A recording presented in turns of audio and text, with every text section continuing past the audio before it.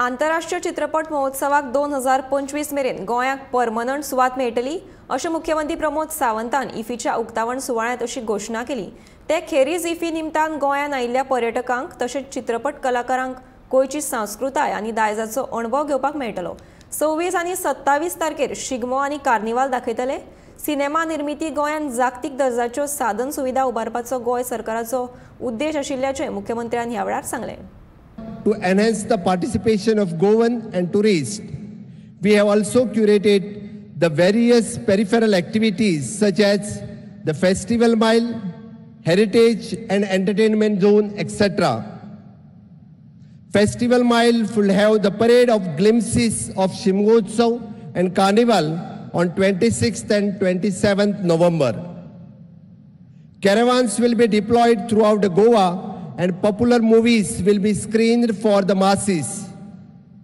Open-air screening to be carried out at Miramar Beach and also at the Joggers Park Altino and Ravindra Bhavan Margao.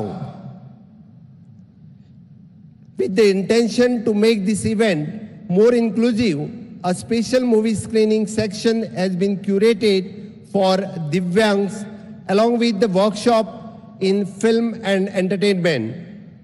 My government will promote the creations of an entire ecosystem required for making the films.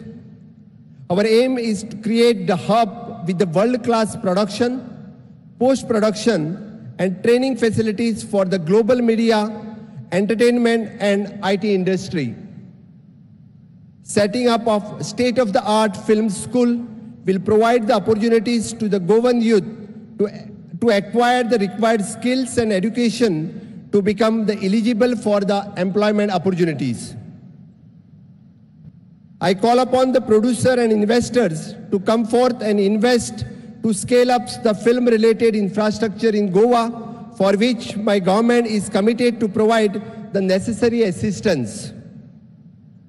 Very soon, my government will come out with a comprehensive policy and hassle-free action plan for the same. A long-pending dream of creating the permanent venue for the International Film Festival of India is become a reality.